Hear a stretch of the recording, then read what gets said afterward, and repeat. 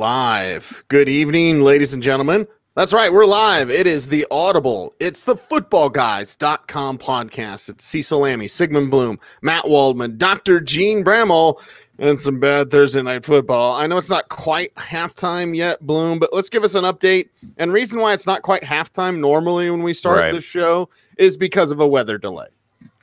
Yeah, and this has just been a game, some ineptitude. I mean, Jameis Winston's making enough throws to move the offense now. Chris Godwin has racked up a few catches. But really, this offense is continuing to underperform. You have to give some credit to the Carolina defense and some momentum for Ronald Jones coming into this game. Run into a brick wall. More work for him, though. It's actually Peyton Barber. Peyton Barber did have a nice move on a reception. In Carolina, you're just seeing an offense that is not very explosive, not very dangerous or imaginative. Very good play from Christian McCaffrey, and this is Curtis Samuel's game so far in terms of the Samuel versus Moore battle for supremacy. And he has the deep throw, and Greg Olsen's looking a little bit older, but an underwhelming game, to say the least. It is the Audible Live, and of course, you know, we start with Dr. Jene Bramel talking all things injury, and hell, welcome to the chat room who's reacting to me and, well, to us, and Dr. Jene, and I'm reacting to Sam Darnold with mono. I don't mean to joke around about it, but it always just makes me think of Wayne's World, when he's like, I thought I had mono, it turns out I was just really bored. So, yeah, it's mono for Sam Darnold. This is unusual, Dr. Jene. Yeah, a lot of mono infections just end up being respiratory infections without too much to be concerned about. But there's a percentage of folks that get mono, usually older folks rather than younger ones, who have spleen enlargement, and that can be very dangerous. Your spleen is basically not to be gross medically here, but just kind of a big ball of blood. And if it gets hit in a contact sport and your spleen ruptures, that is a medical emergency and can be a big deal. So I've seen players like Jason Witten and others in the past have spleen cuts on the spleen that can be a problem. But when your spleen swells, when it's already bloody, it can be a big deal. You can also get liver inflammation that can be a problem, lots of fatigue, fever, those sorts of things. It's a contagious illness, so you probably don't want them in the locker room. But I think the primary concern here is probably spleen enlargement. And Stephania Bell was on ESPN today saying that she talked with a medical officer for one of the teams and said that told her that one of their protocols is that they basically shut players down for 21 days and let allow their symptoms to be the guide after that. So you would imagine that that was probably a standard approach from a medicine doctor, that it would be the same for most teams. So 3 weeks is probably where we are. We've heard as much as 4 to 6 weeks, and I won't say this is indefinite or open-ended, but it's going to be a period of time before he's cleared to come back. All right, Gene, I'm going to give you a chance. You know, this is like we're at the amusement park and the ones where you roll the balls and try to make yours get to the end and win the stuffed animal. And the three competitors here are Tyreek Hill, Hunter Henry, and Darius Geis. When it comes to return to play, give us the order so we can put our ticket in and win some money. Put our ticket in and win some money. Who's first? Who's second? Who's third? I think Hunter Henry is probably going to be third, although it's hard to say with Darius Geis. If Darius Geis has anything more than a very minor trim, then he could stretch longer. But I think Geis is probably likely to come back first. Those recoveries are on the order of 3 to 6 weeks. I think Tyreek Hill is going to be 4 to 6 and probably closer to 6. His injury, the few comps that we've seen have kind of been in the 5 to 6 week range. So I think that's probably what we see. And I think the target with Hill is week 7 against Denver. Hunter Henry, there are lots of variations of these tibial plateau fractures. It seems that because he was able to finish the game and they're not putting him on injured reserve, that this is probably going to be in the 4 to 6 week range. So those guys I think are going to be pretty close. And then it's going to come down to, does Geis need surgery? When does he get surgery? How quickly does he recover? And he's going to be in that 3 to 6 range. So I think Geis has the best chance of getting back the soonest, but he probably has the widest range of expectation. I think both of the other players are going to be in the 5 to 6 week range at the earliest, and it's going to depend on where they come after that. So that's a good battle to see. We'll see how that goes. Ask me in a couple of weeks, and we'll probably have a better sense of who might be the first one. Gene, staying in with the Chargers a little bit here. What do you think the outlook is for Mike Williams' knee injury? What are kind of the ranges that you're looking at that you think are appropriate to speculate on? Yeah, I don't know. That's an interesting thing. As usual, we're not getting much out of Los Angeles. The Chargers, the beat writers really don't have a lot to add, generally speaking. And I think it's probably a good thing that we've not gotten a formal diagnosis from, Adam Schefter, Ian Rappaport, Pelissero, what have you. And that probably means, that what we are hearing out of Los Angeles, that it's just a sore knee, is hopefully accurate. We've not heard that he's in line to have surgery for a meniscus injury.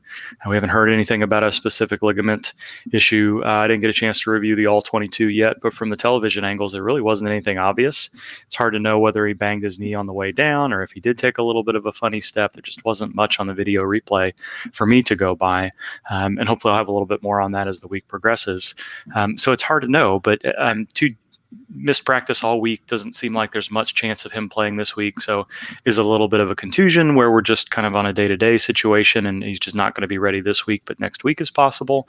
I don't know that we're going to know that unless we get a little bit more formal report. This could be another one of those situations where we get the report after he's pretty close to being declared inactive, where we finally get an idea of what's going on. So it doesn't seem like this is going to stretch into a 3 to 4 plus week absence. But I don't know that we've got enough information to say that for certain yet. All right, Dr. Gene, what's up with Tyler Lockett and this back issue? Yeah, I don't think there's an issue there. There's not been a lot from Pete Carroll, and usually he'll talk if he's thinking the player's going to come back, or he'll talk if it's going to be a little while. But there really hasn't been much from Seattle. I don't get the sense that the local beat writers are all that concerned. Although he didn't practice on Wednesday, Thursday's practice was a little bit more reassuring. He was able to at least get out in pads and do some exercise drills and some individual drills. But the deal with back injuries, as we've seen so many times over the years, is if it ends up being muscular and you've got some muscle spasm, that could crop up at any point. If it's more in the contusion side of things, like it is with Deshaun Watson, probably, both of those guys, we're going to see whether or not they have any stiffness or range of motion issues, and if something comes up on game day. I think we're probably going to see a fuller practice out of Lockett. It won't even surprise me if they don't list him on the game status report and don't even give him a questionable tag. But it could go the other way too, depending on how he responded to Thursday's practice. So Friday's participation report is going to be pretty important for him.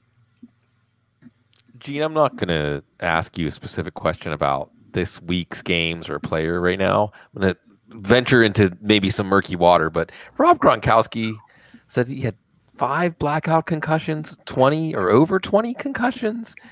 There are a lot more concussions in the NFL than we're being made aware of, even in this concussion conscious era. Is it a hot take if I say yes? I don't know. I think that over the last decade, we're seeing more and more and more players and teams understand the importance of self-reporting injuries, but this is still a tough guy culture, and players want to play, and players want to play through injury. And you still get the sense that if you're on the back end of not that Gronkowski ever was, but on the back end of the roster, that players are going to probably try to stretch things. By 20 concussions, does he mean that he had his bell rung 20 different times over the past 4 or 5 years? Not sure what that means. 5 episodes where he had some sort of brief loss of consciousness sounds really concerning. We've talked in the past that loss of consciousness, while it's a symptom of concussion, doesn't necessarily mean that the recovery is going to take a little bit longer. It's not any more of a poor prognostic sign than some other symptoms are necessarily, unlike amnesia or something like that. But yeah, it would not surprise me at all that if you put every NFL player under some sort of truth serum, we heard that there were a number of injuries possibly every week that go unreported by players. And I hope that's less and less the case over the years. But yeah, I think that's a reasonable possibility. Gene, so what's the outlook on Le'Veon Bell's shoulder injury, and really long term, obviously, because a running back has to lower those pads and initiate that type of contact? How do you feel about his season prospects right now? Well, based on what we heard today, it seems like the MRI was just let's check in and see if there's anything of note there at all. It's been termed precautionary. Le'Veon Bell himself has been very reassured by whatever the results are. There doesn't seem to be any concern that he won't be able to play Monday night. And without knowing precisely what they were looking for, was it rotator cuff? Was it labrum? Was it AC joint? Was it any number of those other things? It's hard to put a relative risk on the chances that he might suffer an aggravation at any point. but everything seems to be optimistic after he had it. And, not having the MRI until midweek, basically Wednesday for him playing on a Monday Night Football game is a pretty reassuring thing, something that they just, thought, well, maybe it's a little bit more sore than we thought it'd be by the middle of the week, so let's get it checked out. And NFL players seem to have, it's not unusual for them to get MRIs just as kind of a precautionary thing, whereas URI, that wouldn't be the case. He is Dr. Jene Bramel from Footballguys.com. Follow him on Twitter at Jene Bramel. And Dr. Jene, I hate to be like JoJo the Idiot Circus Boy, but did you notice all this stuff we can do now with the chat room?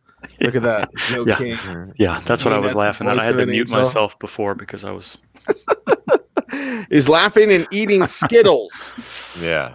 So, okay. Well, this one comes in from the chat room, and I'll just do this. Look at all these little toys now. Hey guys, did Dr. Jene talk about James Conner yet? That's from River 74X. Shouldn't be much concern there. As we've seen with Sam Darnold, we can't write off every time a player is listed on the injury report with an illness, but for the most part, that means they don't want a player anywhere near the rest of the locker room and taking a risk of where 2 or 3 guys maybe have an illness that it becomes 20 or 30.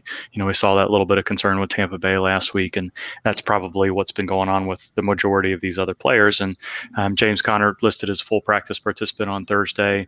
Barring some sort of unexpected situation there, he should be good to go without any limitation come the weekend.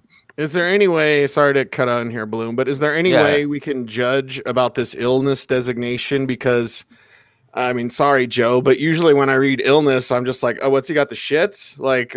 What's this little stomach bug, right? I'll make sure to edit this one out. Mark the time. But seriously, we're making these decisions, it just says illness. I don't know if that means a tummy ache or now mono, thanks to Sam Darnold. And really sorry, Joe. Well, I mean, we've had, I think we've had people with very serious blood clots listed as illness. We've had players with, cancer scares listed as illness. For the most part, as a default, I think you should assume that illness means somebody came into the either reported or came in with a fever or, yes, had a stomach bug. Those things are very contagious. You don't want a fever illness to go through the locker room. You definitely don't want a stomach bug going through the locker room, even if it's going to end up being a 24-hour thing, because just, as you said, no, sorry, Joe, but it's just going to run around through the locker room. I so wanted Dr. Jene to cuss. It rarely, if ever, does that. Yeah, that's going to be the game now for the rest of the... I don't know if I'd go rarely with ever, but I'm happy to censor myself on Thursday nights. Okay, Gene, speaking of censoring yourself, this is everyone's favorite game. Tell us what's going on with Todd Gurley's knee. Nothing. I mean, it is what it is. This is not any different than what we talked about in March, in June, in July, and now. He has some cartilage loss in his knee. We know his knee gives him trouble from time to time. The Rams know better than we know what exactly they're dealing with and whatever steps they feel like they need to take to have Gurley as available as he can, series to series, game to game, month to month through the rest of the year. So I thought Andrew Whitworth gave us a little bit inclination to what the Rams may be thinking when, he said trying to hold him until the second half. This is a little bit different than what we talk about with wide receivers and tight ends with soft tissue injuries when they're going to be there on a snap count, when they're going to be put in high leverage situations. Well, maybe a goal line carry in the first quarter is not necessarily considered a high leverage situation versus if the game's still tight in the third quarter, then maybe you want Gurley there over Malcolm Brown. And, running backs don't matter, notwithstanding.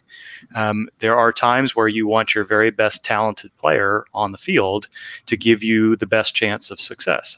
And analytics aside, I think that's what we're hearing from Los Angeles with respect to Gurley. The knee is what it is. I think it's been great that we made it all the way through training camp without any setbacks in practice and without any deviation from what the the initial veteran plan was to be, and we may still see from week to week that things change. But I know in the first half last week it was what's going on. Malcolm Brown is getting higher usage than we expected, and then in the second half it was mostly Gurley, and he looked okay. Matt did a lot of video work on Sunday and Monday talking about, well, it looks like Gurley's burst is there. It looks like his cutting ability is there. It looked like he had some stamina as the game went on, and kind of likened his week one game to his first preseason game. And do we see his usage change if he doesn't have any knee issues moving forward? Maybe. Or this is what we're going to get from Gurley, where it's going to be, like we said from the beginning, it's going to be a week-to-week situation. They're going to see what they have and make a decision based on how he feels in the moment.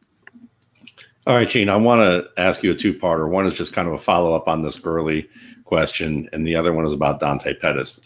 In terms of Gurley, could we hypothetically say if Gurley never injured his knee in that Chiefs game and played with an MCL tear, because I believe that's what he had,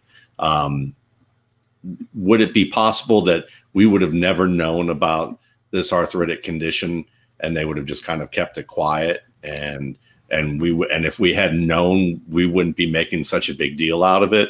And then I guess the second question is, with Dante Pettis, he was listed with a groin injury, but not really listed big time on the injury report. But knowing the type of style of play that he has, which is, someone who's very quick, but likes to use that mobility and flexibility, especially with releasing off the line of scrimmage and breaks, where you're going to really extend and plant that leg.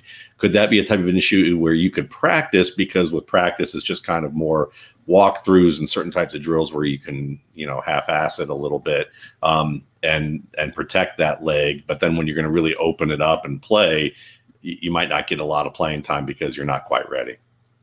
Yeah, I don't know. I think if there was any concern, yes, you're right. They're probably not going full speed in practice with regard to Pettis, but allowing him to full practice. And then if I'm remembering correctly, I don't even think he was listed on the game status report as questionable going into last week's game. Might be wrong about that, but all expectations were that the groin injury that he'd been battling a little bit was a non-issue going into last week. So to see him only play a couple of snaps was meaningful. And I know that, y'all have been going back and forth about, is Kyle Shanahan telling the truth about Donnie Pettis not playing as well during the preseason? There's still some things he needs to do. Was it a motivational situation? All of those things. I think that probably goes in play more with this than anything else. And he's not listed fully practicing, not even on the report as a full practice participant, as if he's getting extra treatment so far this week. So I don't know. I think there's probably multiple things going on with Pettis. The injury may be playing a slight role, but if it's playing a role, it's because it set him back a little bit towards the end of camp and didn't allow him to get back into the good graces of Shanahan and the Niners offense. Who else am I talking about? Gurley. Oh yeah. So I don't know. It's really hard to say. I think it's much more likely that the injury to the cartilage started at the time where he had his ACL injury. ACL injuries can be isolated, but they very often involve the medial ligament on the inside of the knee, the MCL. Very often will have a meniscus tear, which overlies that cartilage and have some cartilage damage as well. The focus for rehabilitation and surgical purposes is the ACL, so we often don't hear about associated injuries like MCLs or other ligaments and meniscus/cartilage issues. So I think it most likely started there, and he could have even had some degenerative situations even before the ACL injury. Lots of studies, whether it be back injuries or knee injuries, show that NFL players have degenerative conditions in and around joints, whether it's knee joints or shoulder joints or hip joints or what have you, including the back there. So that could have been something going on. Playing through an MCL injury and having your knee joint a little bit looser than usual put yourself at risk of having some of those other injuries. Because your knee joint's a little bit loose and maybe tissues bang into each other that wouldn't ordinarily, and you have a little bit of cracking and cartilage loss because of that. But I think it's really hard to say whether or not, had he chosen not to play through this soreness or that looseness or something like that wouldn't have been that much of an issue. And it's been in the news a lot more. It's been the primary issue through the preseason between Michel and then what's gone on with McKinnon. And now we're seeing some of the same things with Geis. This is what happens with NFL players with wear and tear. And, wear and tear kind of sounds like not such a big situation, but it is what these guys go through on a week-to-week basis. And some of these injuries are, not like a bruise on the forearm where you give it a couple of weeks and there's absolutely no long-term effects. A lot of these things are, each down they play on these degenerative joints is probably taking series and games off the back end of their career.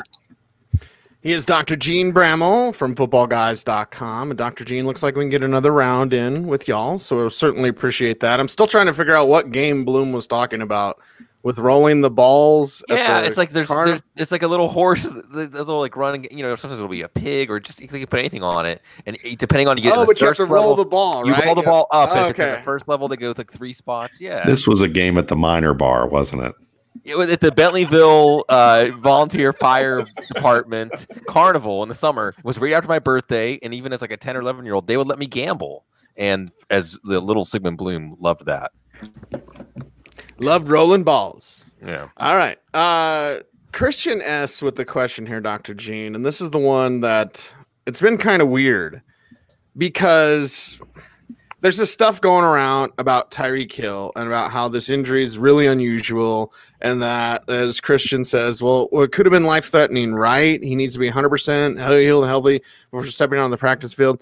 Like, there's been just kind of this buzz, mainly online, Dr. Gene. Nothing like anybody's reporting it or whatever, but it's like, this is super serious. This is more serious than they let on. This is a weird injury. You got to be right, and he can't come back until he is. Like, so I've heard that, like Christian asks here in the chat room, what's the real story here? What do we know about Tyreek Hill and, his recovery time, whatever, but just like the nature of this injury? Is it really as unusual as, people are saying it is? It's unusual because it's a high velocity injury, and because of the way the shoulder and the chest is protected, it's not a common thing that happens, even though it's a collision and traumatic sport. When you get driven into the ground, it's usually your shoulder or, your face hits the ground, what have you. You're not really taking a direct blow to the chest. So kind of what's happened here is if, you kind of come into the middle, oh no, I'm doing this backwards because it's like looking into a mirror here. But, when your collarbone comes into your breastbone there and it gets pushed directly back, that's where all the big blood vessels that come up out of your heart and go out to your through your upper arm and the rest of your body live. And if that bone gets pushed back, if the collarbone gets separated from your breastbone and pushed backwards, there's really nothing there except those blood vessels and the top of your lung. And both of those things are big deals. If you get a collapsed lung and it doesn't get treated quickly enough, you can't breathe. And it puts pressure on your heart, and obviously that's not good. If you tear one of those big blood vessels, be it a vein or an artery, you don't have a whole lot of time because of how much pressure those things are. Even the veins in that area, they're going to bleed quickly and be an issue. So how soon can he come back? Well, at this point, once they're been proven to not be any injuries to those structures, and you put that end of the collarbone back in place, now we're waiting for the ligament to heal. And in general, torn ligaments, which is what happens when you have a joint dislocation. I know this isn't the same as an elbow or a knee, but we've dislocated the collarbone away from the breastbone, so it's a dislocation. It takes 6 weeks or so for those ligaments to really heal enough to stabilize the joint again. Now, it's going to take even longer than that for it to heal. So the question then becomes, what's his range of motion like? Is he going to be able to protect himself on the field and do everything that he needs to? And are we still having some pain or any relative movement when he gets examined? So it becomes not that much different than an MCL sprain or an AC joint sprain or something else where the ligaments need to heal. It becomes a pain management issue. It becomes a range of motion issue. It becomes a can you protect yourself and play the game of football issue. And if the joint is healed well enough and the joint is stable enough, then you have to go back to if it happens in the same unlucky way that joint gets stressed out again, then maybe you have a little bit higher risk. But I don't think they're going to let him go back to that point. And just because those structures are there doesn't mean that he necessarily needs to be held out a little bit longer. So we've seen this injury once before. I gave 4 comps last week, one being Danny Amendola. The case report that was published in the medical literature about Amendola, the orthopedic surgeon in that said that this is the first known instance of this in the NFL. Whether or not that's 100% accurate or not, it's hard to know. But, the docs will talk back and forth and the training staffs will talk back and forth about these injuries. And, because everybody wants to take care of the players as well as they can. And it was believed to be the first injury. And Amendola's was the very same thing, where the collarbone was pushed backwards. Ben Roethlisberger had a similar injury in 2012. Jake Kummerow had a similar injury. Both of those were sprains where the ligaments were sprained, but there wasn't a full dislocation. Amendola was back in 5 weeks. Roethlisberger came back a week sooner than that. People are pointing to Jake Kummerow's injury as, a big concern because he was put on injured reserve and didn't come back for 2 or 3 weeks after that. And it wasn't, in my opinion anyway, and I think it's supported by what the Packers folks reported last year. It didn't take him 11 weeks to recover. It was, Kummerow wasn't a huge part of the offense. He was playing well, but he was a minor, and they didn't have 5 to 6 weeks to carry him as their 4th or 5th wide receiver with all of the other rookies and other players that they had available to him. So I don't think it was that he needed all 11 weeks to return.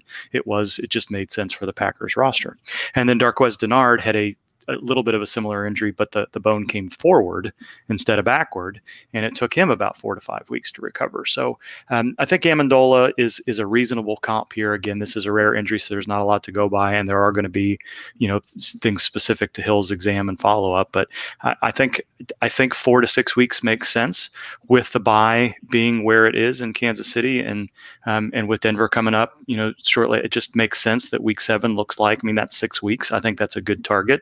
I don't think it's likely to be under that, but I don't think that week 7 is going to be too soon. And the Chiefs medical staff has always been very good. They're not I wouldn't put them in the group of teams that are likely to push players back. It could absolutely end up being 8 weeks, even though they didn't choose to put him on injured reserve and designate him to return. But I think 6 weeks is reasonable, and we've seen that comp safely be met in the past. Gene, for people that have Giovanni Bernard or Joe Mixon, do that thing you do, like the 3-dimensional coordinate plane. We've got no practice, limited practice, full practice on Friday. We've got the kinds of things that we're going to hear, what the significance might be. And then the background of the Bengals and Mixon, the history of the staff, Mixon's injury history. What should we expect and look for tomorrow?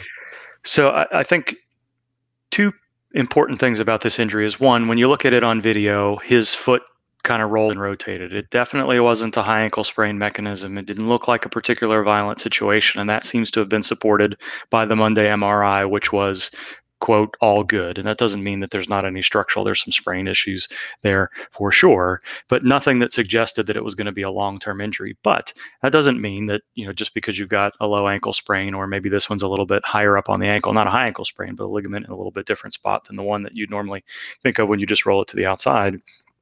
That doesn't mean that a player can recover in time to be ready for an NFL game. He looked like he was doing it. He was listed as not practicing again on Thursday, but the beat writer said that he was doing a little bit more off to the side on the rehab field.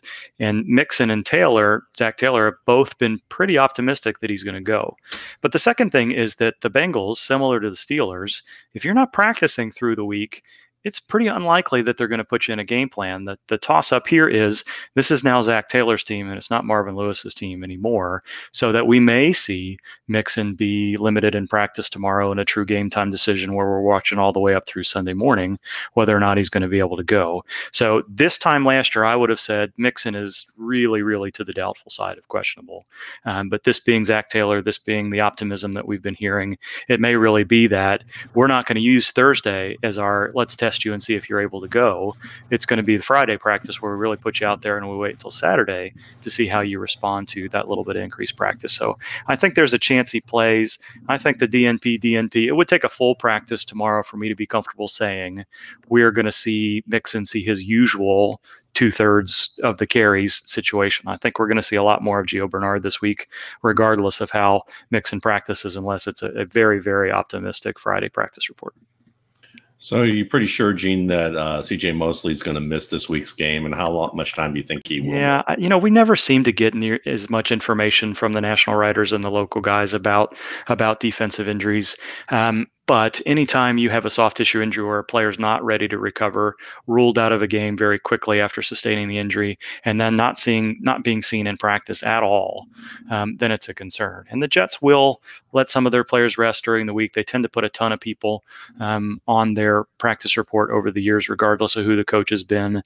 But the players that are going to play are usually listed as limited. So to give an example, Robbie Anderson would sometimes not practice, but by Thursday or Friday, they were on the practice field doing something. So I'd be surprised if Mosley was active this week. And when you get a groin injury where it's that significant and you're not able to practice, that you would think it would be unlikely that he'd play next week as well. And I haven't looked at the Jets schedule to see maybe when their bye week comes up, or if there's, if there are reasons for the Jets to maybe hold him out a little bit longer than an extra week. But, if there's absolutely no practice in 1 week, you start to worry that it's a 3 to 4 week injury. And hopefully we find out next Wednesday that he's already getting back to doing something on practice. But I'd be nervous that this is going to last a little bit.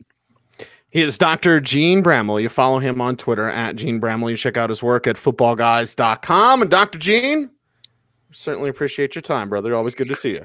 Thanks, guys. Behave while I'm gone now. That's may be difficult. That may be difficult. Matt, I want to ask you something. Extreme close-up. I want to ask you something, Matt, because the chat room's going nuts about this. What the hell's the matter with Cam Newton? I think one is that he changed his throwing motion. So part of the problem is that when you change your throwing motion and you've been doing it one way for years, just an off season of work isn't going to make a big difference here. So there's going to be probably a little bit of a problem with that. Some of the throws that he's making that he is completing, they're close throws that might not be exactly pinpoint. Then you also have the foot issue, which may be better in NFL terms, but then when you watch his mechanics, you see sometimes where he's throwing the ball where his shoulders seem still angled upward, as if like he's not comfortable maybe putting pressure on the foot in the way that he needs to drive off of it. So there are a number of different things that could be the case with what's happening with him, and we're just going to have to kind of wait and see, whether or not it gets better. By the way, Bloom, we need to do this or get 5-ish on it, right? Somebody good with graphics, because Matt, I got to tell you, brother, I saw you earlier, and every once in a while when we're doing this show, you'll see the remote, right? You'll see the remote. And I'm like, if there was, because anytime I read something that Matt writes, and I read everything you write, brother, and when I read something you write, it's always in your voice, right? Because I know you so well, and I have your voice close to my heart. But if there was a glamour shots of Football Guys, it would be Matt Waldman, like this with the remote, like this, looking up at the TV, reflection in his glasses, right? So we need like 5-ish or somebody to get on that, Bloom. Yeah. Because I need a Matt Waldman glamour shot where he's just like remote, TV, longingly looking at the football on the TV. Right. And we can do one with the sunglasses, like reflecting the reflection, like Thelonious Monk, Exactly. And in the sunglasses, a play, all 22 is reflected in the sunglasses. That's it. That's the image. There you go. It is the Audible Live here on Thursday night. Cecil Lammey, Matt Waldman, Sigmund Bloom with a game update. Yeah, well, you really did the lead in there with Cam Newton. I mean, it's just, again, I feel like this is exotic smash mouth all over again, because it's year 2. Year 1 was surprising. This was the kind of boring offense that I expected to see from Norv Turner that made me not excited about Panthers last year. And some of it could be Cam. I mean, the simple way I would put it would be that he just doesn't seem to have that hunter's edge on the field. And you don't see it. I don't know if it's gone with his foot, both with the mechanics or as a runner. But if he can't put pressure on a defense as a runner, have them play 11-on-11 football, or otherwise just have that aggressiveness in his game and his mindset, then it really changes this offense. Saw Jameis Winston push the ball down the field late in the second quarter, touchdown for Chris Godwin. So Godwin, Evans made a few catches. Olsen's made a catch. So, I mean, there's some yardage there because these are soft pass defenses, but you're not seeing a lot of drives being finished. You're not seeing the running game getting on track. And, some of the talk in the chat room, of course, Thursday night football. We've had some good Thursday night football games over the years, but mostly we've had mediocre Thursday night football. That's what we have tonight. That's definitely what we have going on right now tonight. That's why we are here for you, and even Dr. Gene checking back in. He's keeping an eye on you guys, and gals, ladies, and fellas in the chat like room. a hall monitor or something. Yeah. I think so. If Joe's the mayor of Footballguys, Gene's like the hall monitor. I don't know about that. and the school doctor, right? If he's the hall monitor, then you can bribe him with Skittles and he'll look the other way. So he's the cool hall monitor. Where's my Skittles at? You got to pay your tribute and Skittles. All right, let's jump into this.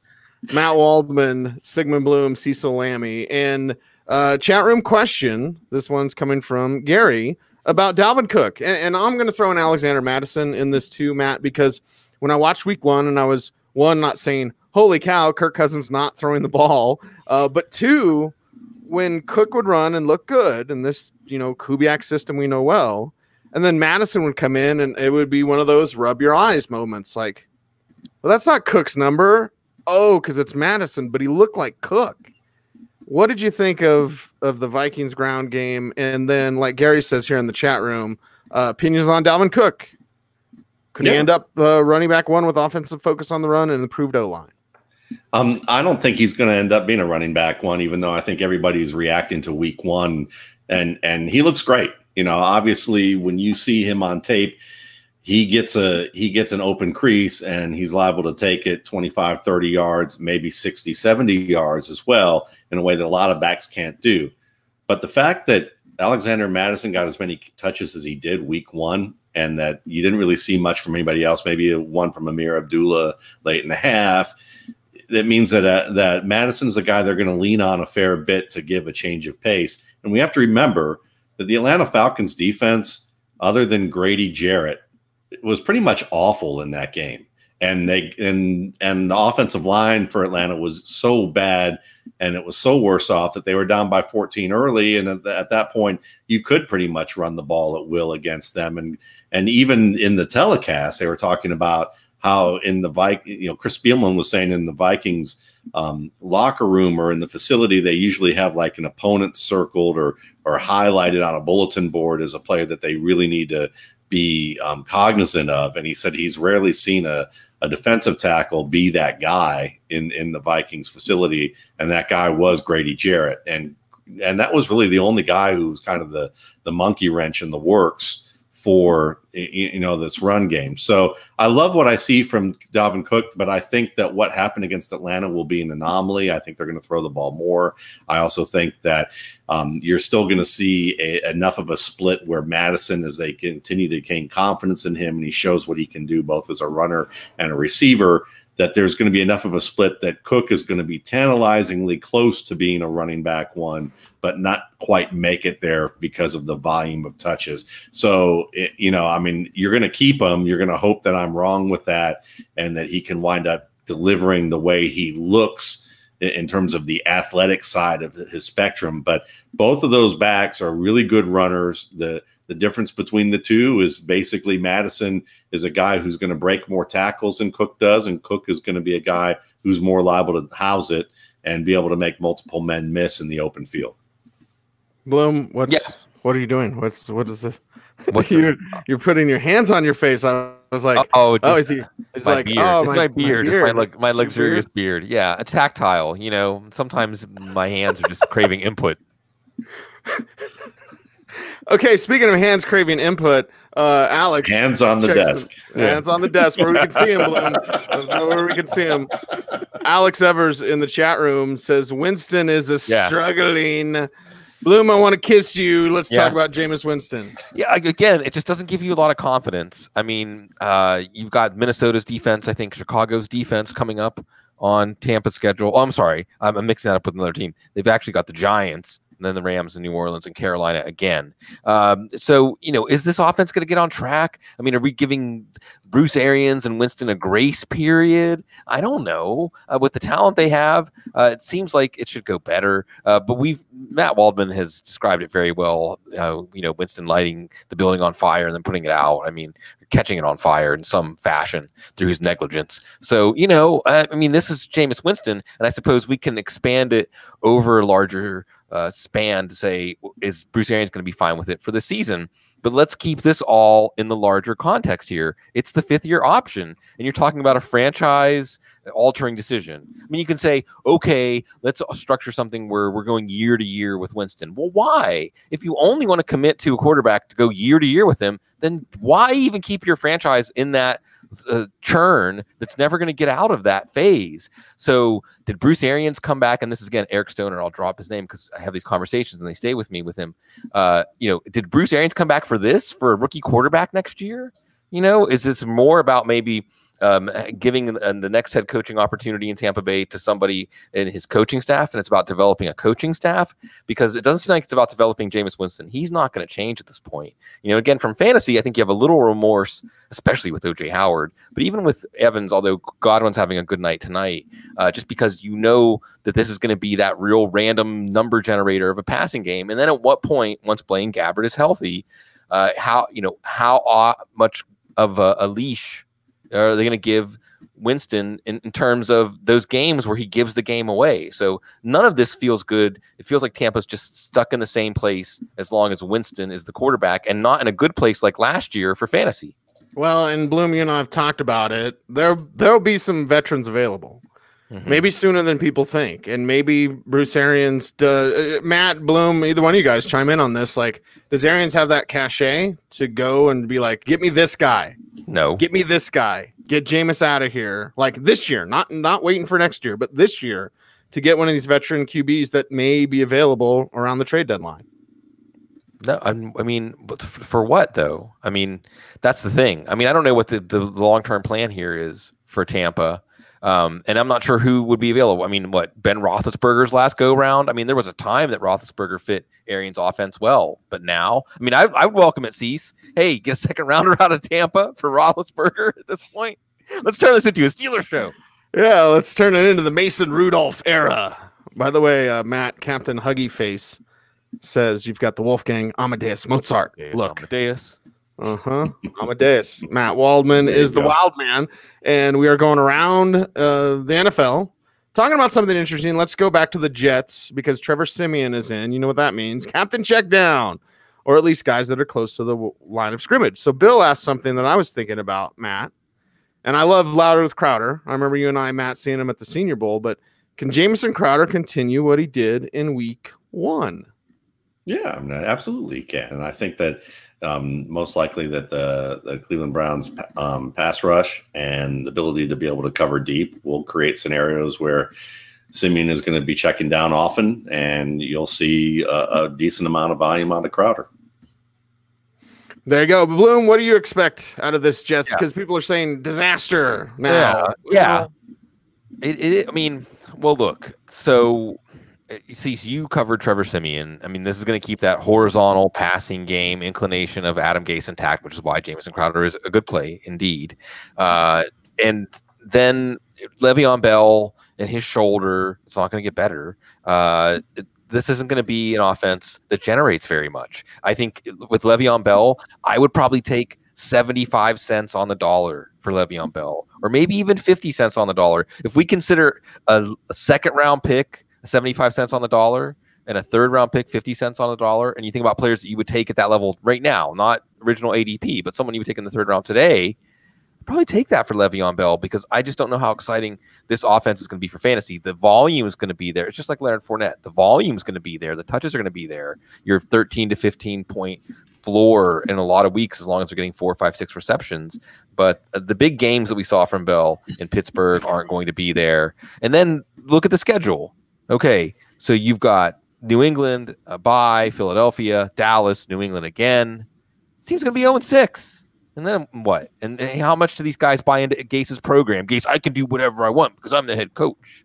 I mean, it's going to get old fast. Yeah, it's going to get old fast, and New York's not going to stand for it. Oh, our buddy Manish Mehta is like, woo, take it off. Right. Clapping his hands together, like, getting ready. Let's go. By the way, Bloom, super, super quick. Yeah. Does it change your mind at all that Dante Moncrief's dealing with the dislocated figure? Okay. There's your why. Moncrief. Yeah, I mean, you should never get to 4 drops in a game, and it wasn't even like his routes or anything else. I mean, the drops were just indicative of the way his whole game was. It wasn't like this isolated blemish on an otherwise good game. So I don't know. Again, it's Turn 2 Steelers show. Matt's Can I add something? Can I add something to this? Go ahead. Okay, because if I had a chance to consult for teams where they would say, in a way where they would say, listen, just give us a no-fly list. Like, these are guys that no matter how tempted we are, in my top 3 would have been Dante Moncrief. Who are the other 2? Who are the other 2? Come on. I don't know, because he's the first one that I think of right away. Because, I mean, it literally is. He looks like he could be a good player. And they think that they're going to be able. It's kind of like Cordero Patterson. You think that you can make something out of him that he isn't.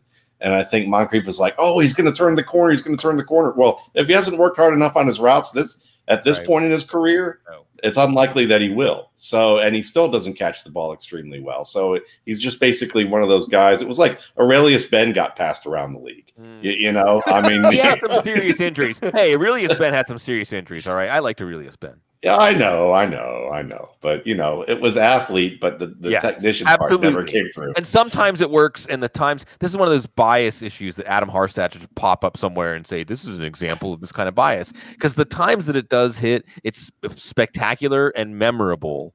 And it makes you want to see it. So, Matt, you have to come up with a term for this. It's like that thing where it's like when someone, the cliche is a woman would say, like, I'm going to fix this man. It's the same idea with these players, but you're never going to fix him. He's always going to be the same. Ladies, don't get married. Do not add. Do not add. Don't blink. Don't blink. Well, this one comes in the chat room, and Matt, you're sitting there remote in hand watching the game, and this one kind of scares me. It's Crypto EE with a cryptic tweets or text or chat. McCaffrey looks tired. Is there a concern season long that McCaffrey will get worn the hell out because he's all they've got? I don't think so. And I think that it's easy for us to talk about a player and say they look tired and not really have a great chance of really understanding the context of all of that. I mean, I thought it interesting that Troy Aikman was like, well, Greg Olsen looks a little slower and he doesn't look all that great with the back injury. And, he is getting older, and he just beat a linebacker up the seam left him in the dust for a long gain up the seam. So after basically having something wedged up his nose when he busted something up due to how he fell with his helmet in the first half. So I'm kind of one where I feel like when we start, how would I put it, kind of I don't know, editorializing on what we think a player looks like on that situation, it's kind of dangerous territory. He very may well be tired, but it could be a scenario where he's just briefly tired, kind of gassed a little bit on over a series of plays. But it's funny because you heard, this was on the newswire that you guys put out, which was basically that, North Turner wants to limit the snaps, not necessarily the touches.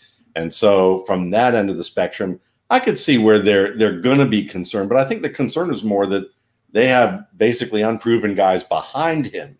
Whereas most people in the league, I mean, it seems like there's 5 backs who could wind up being pretty good if you put them into the lineup. This is stockpile. This one has no stockpile at all, unless Jordan Scarlett's interesting, but I wouldn't look at this. This is a type of team that would be a candidate for a Kenneth Dixon or somebody like that, whoever comes free at midseason.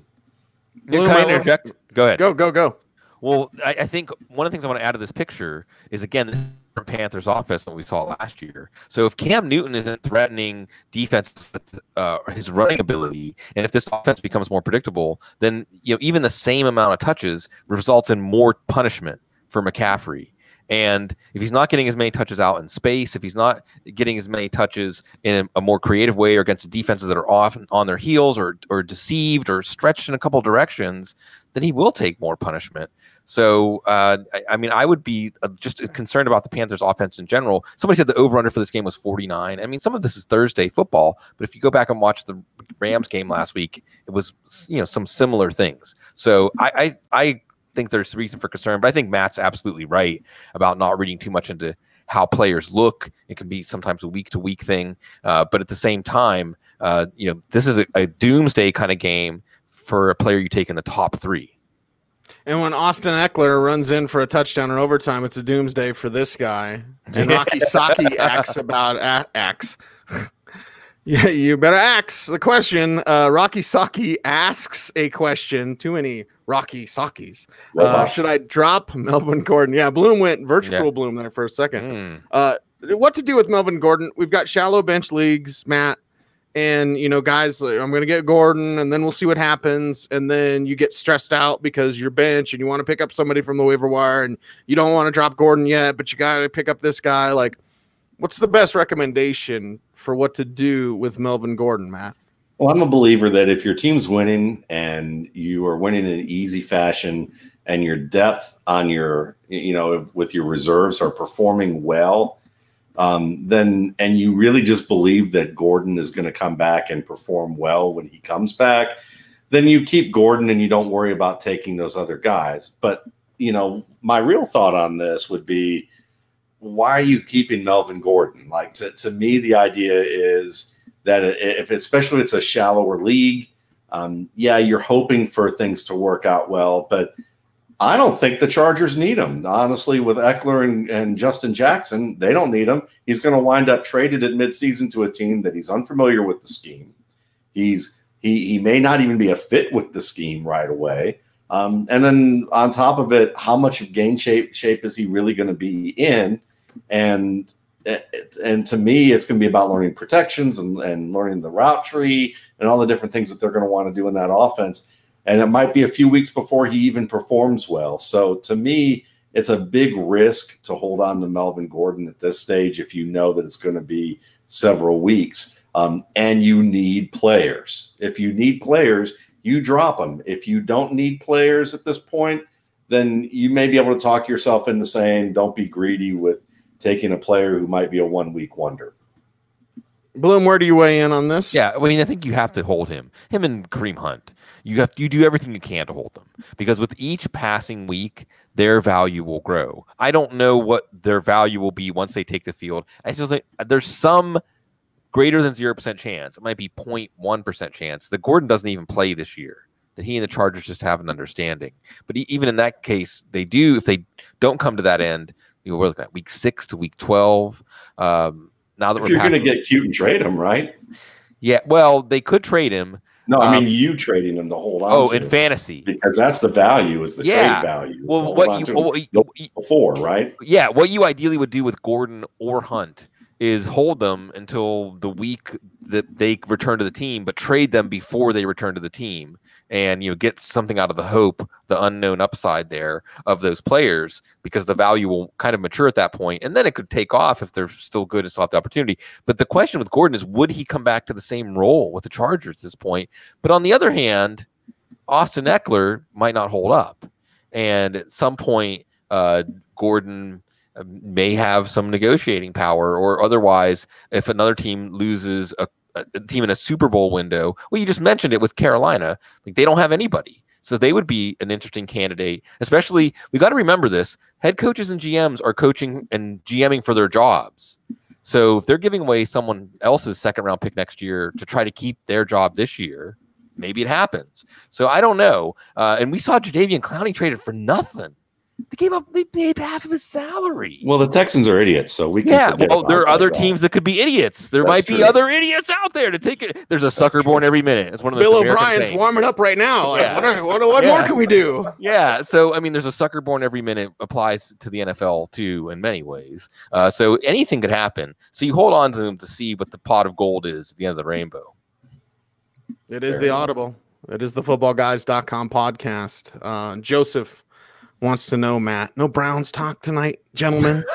We're saving Matt. We love Matt. So, you know, I mean, this is one of those ones where sometimes the most loudest thing you could say is nothing at all. That was a rotten game, wasn't it? I mean, they were. How much of it was expectations, Matt? How much of it was all the How much it was trash, garbage offensive line? Even Garrett Bowles watched that game, was like, I give my arms and legs to him. Yeah, I mean, the offensive line performed poorly, and Baker Mayfield, to be honest, performed like he did at his worst moments in Oklahoma that nobody ever wanted to seem to talk about, other than Colin Cowherd, who you just want to hear shut up because he has the, you know, excuse me, I'm gonna go ahead and go and do it. To the mouth. So yeah, I mean, that's just one of those deals where whatever.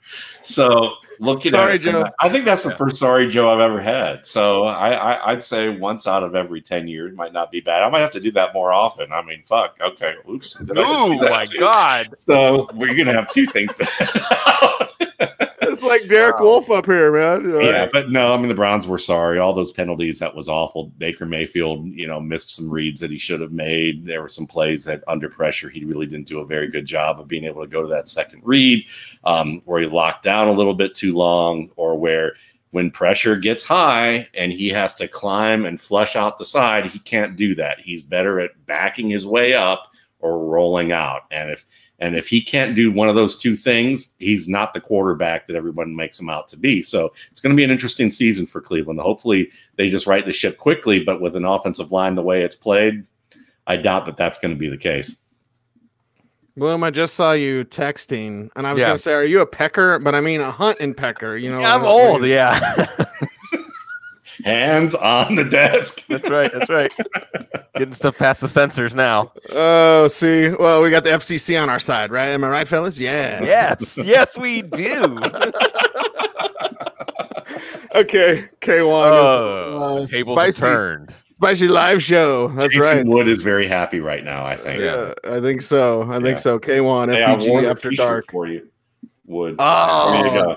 There it is. There it is. Gotta get that. Oh, and you know who the instigator was? I'm sorry for David Montgomery. You know who the instigator was for this? Who was? The hall monitor. Yeah, Gene.